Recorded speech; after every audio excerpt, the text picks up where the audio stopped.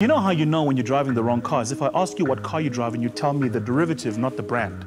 So if I said, what do you drive? You drive GT, you say I drive a GT86. You don't tell me I drive a Toyota Coupe. Okay. Right? Okay. Because the person drives an Aston Martin, Yes. doesn't go, I drive a DB9 or a Vanquish. You ask, what do I drive? I drive an Aston Martin. I drive a Bentley. Do you get it? I drive a Bentley. Yeah. I don't need to tell you if it's a Mulsanne or if it's Continental or it's a Bentley. I watch entrepreneurs make this mistake all the time. They don't win market share. They think the problem is the product. Sometimes the problem is what people think the product is. You just got to change the brand of the product. The thing's fine. It works.